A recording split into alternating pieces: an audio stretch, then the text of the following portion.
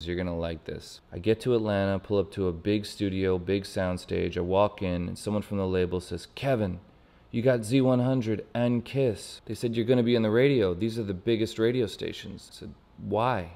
I made this record in my bedroom. It was like some underground shit. They said, no, this is a big radio song, which made me anxious. So I got a bottle of Grey Goose and I got totally fucking wasted. So wasted that I let somebody convince me to wear a shiny blue jacket and then a very shiny red jacket. Wayne gets there, the party starts. He says, Kev, we're gonna win a Grammy for this one, which we didn't. We shot for about 24 hours, and the next day I woke up. They said they want you to see a media specialist. They want you to learn how to be like politically correct on the radio and everything. So I go to this lady's office and she asked me a bunch of questions, and the next day I get an email back saying the Kevin Adolph report, not the Kevin Rudolph report. And I thought, that's so interesting. Someone who's a media specialist just associated me with the biggest mass murderer fascist dictator of all time.